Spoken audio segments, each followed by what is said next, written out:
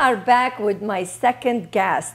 My second guest is amazing. I am so happy to have her here with me. Her name is Shivani Ray, and she is very inspirational.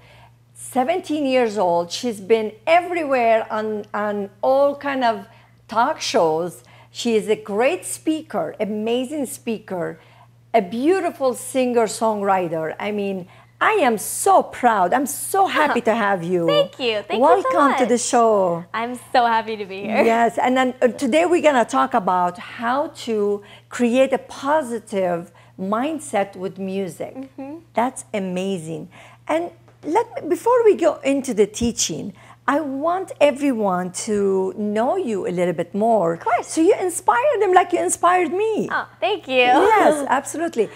Tell us a little bit about your background and what really inspired you to be where you are today. So I've been singing and speaking since about 9 years old. I wrote my first song at 9, and I emceed an event for 2,500 people at 9 years old. And so I've always been exposed to the people. I've been exposed to music, and spreading love is my whole thing about how to spread love with people. And the album came from our travels throughout India. And so we got to travel for 5 years, and all the songs were inspired by what we saw. Now, we saw all the great things like the Taj Mahal, the temples, and amazing people, but we also got to walk through the slums of India. And those places are not an easy place for most people to walk through. But what's so amazing is that you walk through places like that, and you see that kids, they barely have anything, and yet they're some of the happiest people on the planet. Isn't that amazing? It really is. And for you to really experience that so many people, they travel, they go on vacation, but they don't get the chance to go see the worst places on earth, to see how those other kids are living. I mean, I'm sure there is some people do that, some family, they take their kids, but not many. Most people, they go to Hawaii or they go to Disneyland, they take their kids to positive things, which is good. But how we are going to connect with the generation, the new generation, if they don't know what's going on in the world? Yeah, a lot of people tend to hide a lot of the so-called negative things. But there's beauty in everything. So nothing can you know, for example, you know, walking through the slums, as I said, most people would see the poverty and see the sadness. But if you look deeper, you see the little treasures of these little kids, and how even though they're playing with sticks and tires, they're having the time of their lives. You know, and it's just those little precious moments that make you so grateful. And that's what spreading love really, I wanted to encapsulate, was the fact that there are so many things that we get caught up with in life. And if we simply take a step back and go back to love and spreading love, how simple and yet powerful it can be. And doesn't cost anything. It doesn't. I mean, you don't have to buy an iPhone to have love. No. To make, you know, it doesn't cost anything. It just feel loved and there's give no limit love. on love. And there's no limit. Love is endless. Beautiful. I mean, beautiful. Somebody I mean, my grandkids, maybe they listen to my story or they read my book or whatever it is, but it's different when they hear it from someone the same kind of age, to come back and tell them, hey, you know, there is something special about love. I want to teach you about love. I saw that, I witnessed that, how these kids, they didn't have anything, but yet they were so in touch with their soul. Yeah. Kind of. That's beautiful. One of my favorite stories is, so every year we go to India and we do this tour called the Mantra Tour. And we've been doing it for the past, oh my gosh, since 2010, 2011. And we've gone to these places, these slums and orphanages, and we've sung to the kids. And we have fun with the kids and play with them and just really enjoy the moment. But what I found that was so fascinating was we'd teach the kids, you know, modified sign language or movements to some of the songs. For example, one of them that we used to sing and still do sing is Angel. And we go, angel, angel, you are an angel. I see an angel in your eyes. Oh my goodness. And years later, they still remember all the movements and they remember the feeling of the song. Wow. And that's transformational. Because if we Absolutely. can take a song that uplifts somebody or makes them feel special and can anchor a emotion to that with movement, you know, you can have years down the line, you know, trigger the song and all of a sudden they feel like an angel. Uplifted again. And they feel like you know, uplifted. they give hope, you Yeah. give them hope and uplifted. That's what you're talking about, the music connection Yes. with the positive memories, right? Yes. So my whole thing is how to use music as a positive tool. Now, when we come back, we are going to talk about that. This is very important. She's going to give you tools and techniques how to really use positive singing for positive mindset. So we'll be right back.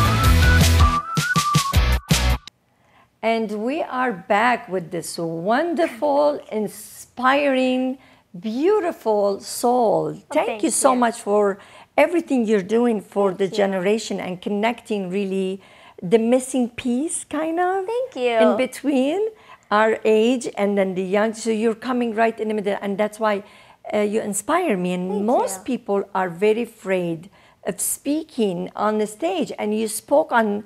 You were on the stage with 500 people. Excuse me. 2,500 people. 2,500 people, okay? And how old were you? I was about, I'm going to say 8 or 9. 8 or 9. And most adults, they fear speak more than they fear death. Yeah. You heard that before. Yes. A lot of people are scared of public speaking. So something special about you. Thank I know you. your family supported you and everything, but there is Yes. something special about you. Thank And you. that's why you're here, because Thank you. only experts, they come to this, on this show, and you are more than an expert, you're special. Oh, thank you so much. Yes. So I want you to share with everyone, what do you mean by anchoring your emotions? So it's actually more along the lines of anchoring emotions to music or phrases. Okay. Because as we know, music has tremendous power and impact on our bodies and our hearts and our minds. And you know, studies have shown in Dr. Emoto's work how music and words can influence water. Well, we're 65% water, and so music influences us just as much as it does with a glass of water. It's a vibration. Exactly. We're all vibration. Yeah. And so my thought was, you know, I started off doing the modified sign language at 2 years old with my godfather, and he's a musician, and only years later I realized what I was actually doing. I was anchoring a positive, uplifted energy and feeling to a song, which therefore at any time if that song is played or if I do the motions, I feel the feeling. Yes. And so imagine if you're feeling down or tired or stressed and you want something to quickly snap you out of it. Here's a simple tool in the palm of your hands. All you have to do is pull out your phone, find a song that uplifts you and encourages you, makes you feel confident, play the song. And if you want to take it one step further, you find a specific phrase in the song. Maybe it's a couple lyrics. For example, people who are scared of public speaking. Yes. If they say, there's a song called Brave, And there's the line in the song that goes, "Say what you wanna say."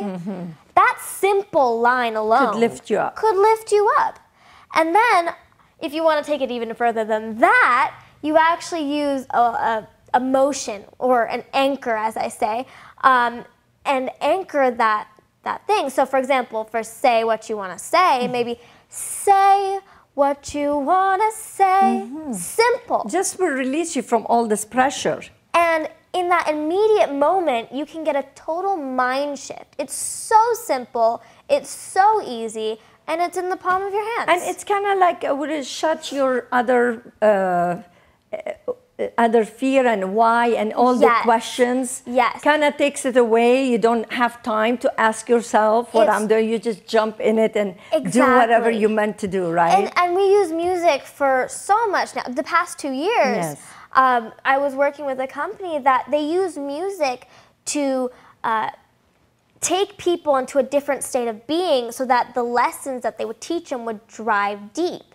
And so the same way goes, if you use music to drive an emotion deep, like happiness, or if you're feeling down, lift you up, or if you're a little bit scared and you got clammy hands about something, play the song that makes you feel confident, whatever that may be for you. It can do wonders. Absolutely. They do some therapy music now, a lot of therapy music. I've done it before.